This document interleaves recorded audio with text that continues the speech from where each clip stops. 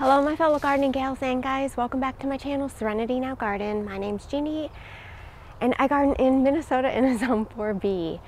So it is mid-May 2023. I think I'm going to start by just kind of taking you around the yard and just kind of showing you some highlights, what's blooming right now. We have some lupin I want to show you that is just gorgeous right now. We have creeping phlox. I have a lotus moon pearl bush. It's a really unique shrub. You don't see it too often. It's blooming right now white, so I want to show you that. And also just behind me are my lilacs that are just starting to bloom.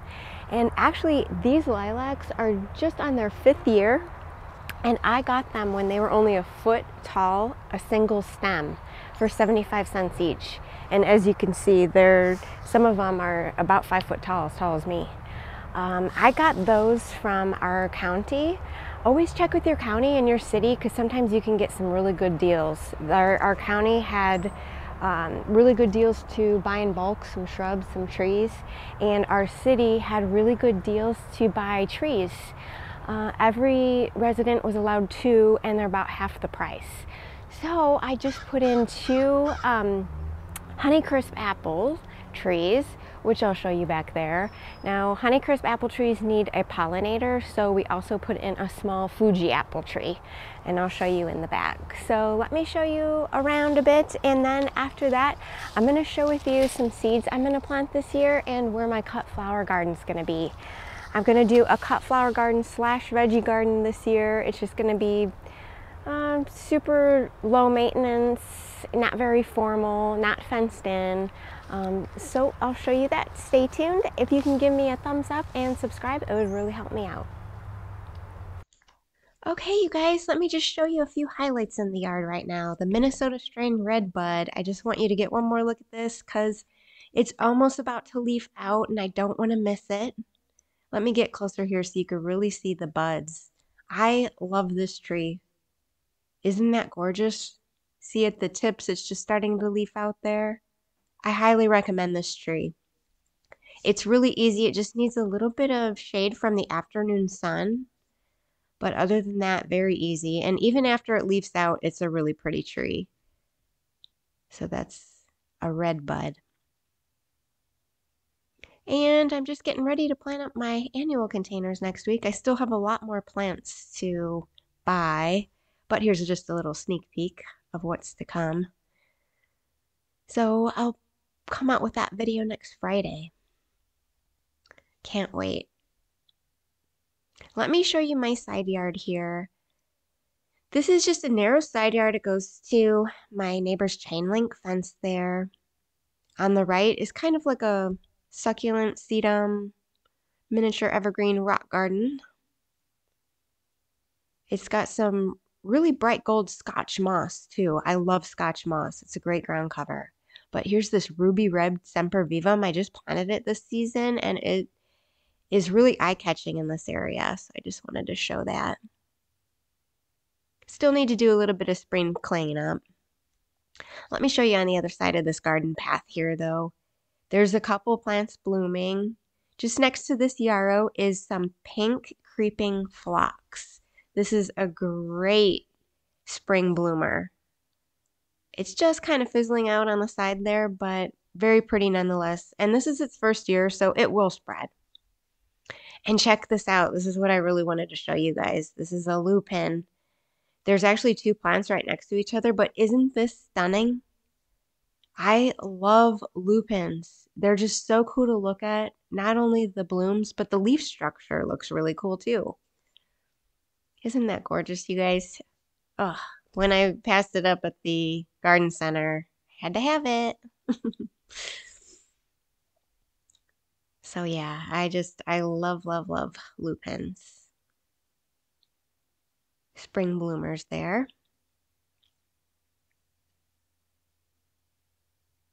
And it'll be really pretty just in front of these hydrangeas I have planted. So let me take you further down here on the garden path. This is just about to bloom here. This is just a donkey tail spurge. And we have a Delmara ice plant back here. Actually, the petals aren't even open all the way right now, but it's very pretty. And we have the Carmen Sempervivum. And we just have everything waking up over here. That's a sweet Kate Tradescantia that's gold. All these hostas are new. They're just coming in, just waking up. Hosta Liberty really is eye-catching when it comes out. This is my first spring with it, but... And check out this gold ajuga. I love it. The gold and the purple together are amazing. This is cordial canary. This is its second year, so it's spread a bit, but yeah, it's a gorgeous ground cover. Spring blooming. Highly recommend that plant. There's some creeping Jenny next to it. And one more clump there.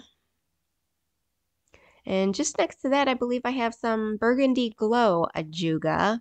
It's just about to open up the flowers, so you'll see that probably next week or two. Everything's waking up on this side. We're just in mid-May here, so everything emerging is just gorgeous, though. Check out this hosta, Montana Ariel Marginata. This one's a really pretty one when it emerges as well. Huge leaves on that. Second year for this plant, so, but it gets big. Rainforest Sunrise, one of my faves. First year for this plant. And Ben Vernoy, I just planted this a couple weeks ago. Isn't it pretty? The creamy variegation on it. This is Humpback Whale. This is Chocolate Chip Ajuga. This is darker, but when this opens, it looks like electric blue, purple. It's very pretty. And let me just take you on a walk to the back of the property here.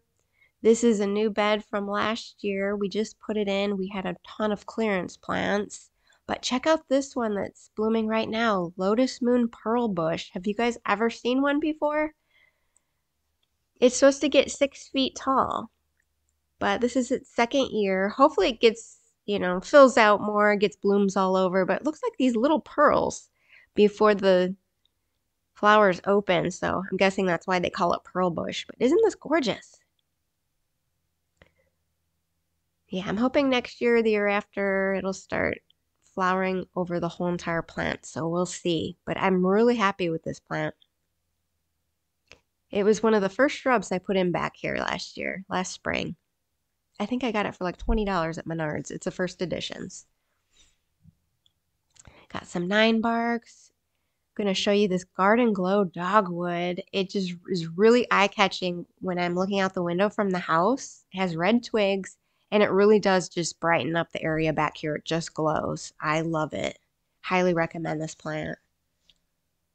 And just next to it, these were my $5 clearance plants. Snowball Bush Viburnums. I have 4 back here. They're not fully open yet, but they're about to. So I'll show you guys that. Well, probably next week it'll be open. Back through the garden path I put in last year. Just showing you. I just planted 3 trees back here. So we have 2 Honeycrisp apple trees and a Fuji apple tree. So Honeycrisp there on the left, the 2, and the Fuji is on the right. Honeycrisp apple trees were actually developed, genetically engineered at the University of Minnesota here. So the Fuji apple is a pollinator for those 2. Just a little bench back here. This is a work in progress back here. And here's my common lilacs that I got for 75 cents each, like 5 years ago. These are just opening here, so they're not in their full glory, but they're pretty darn close to it. So, smells amazing. A great hedge, easy plant. Of course, now, they make the continuous blooming lilacs that are really nice too. Here's another one here. I can't wait till this hedge fills in. Just gorgeous. All right, let me just show you a couple. We have a single daffodil here. I planted a few, but only one flowered. It just doesn't get very much sun over here. But very pretty nonetheless. And then on the left here, those are white petticoat daffodils. Those are supposed to be 8 inches tall. They didn't really get there, but hopefully next year. They're new. Let me show you this great spring bloomer, columbine. Try to show you the petals on this. The blooms are just gorgeous, aren't they? Sorry, I'm trying to hold the camera at the same time and it's a little difficult, but I love this plant. It blooms for weeks. It's a great spring bloomer. Highly recommend it. And it's doing okay in between these 3 maples, which is usually a really hard place to grow. And we got some bleeding hearts next to that. This is kind of a dinky plant because, again, because of the maples and it doesn't get much water. Maples have such shallow roots, it just kind of sucks all the water out.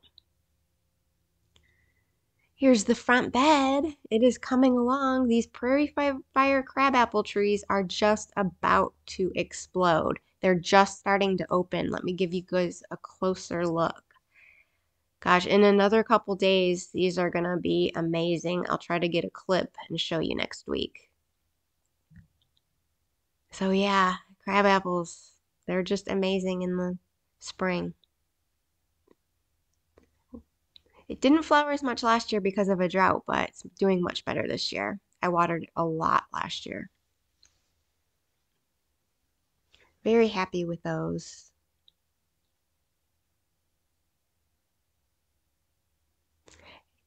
And let me just kind of show you a couple things in this bed.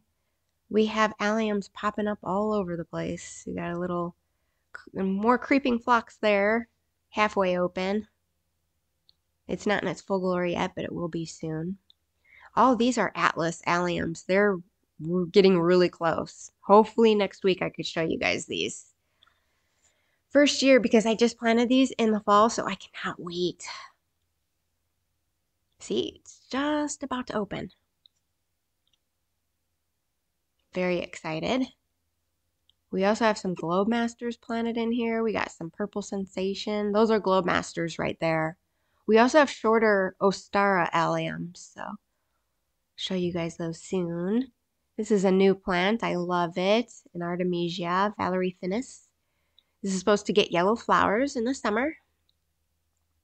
More alliums. These are silver mound Artemisias we're going past. Another allium. Those are Millennium alliums that are in front. We got some daffodils here, Talia daffodils that are just fizzling out. I actually have a Baptisia that's emerging in between all of those daffodils. And check out the creeping Jenny in the back. Gorgeous. And this is an early bird columbine. I'm normally not a big red color person, but I love these blooms. They are gorgeous. Isn't that pretty? So that was this week. I hope you guys like that, and I'll show you more next week.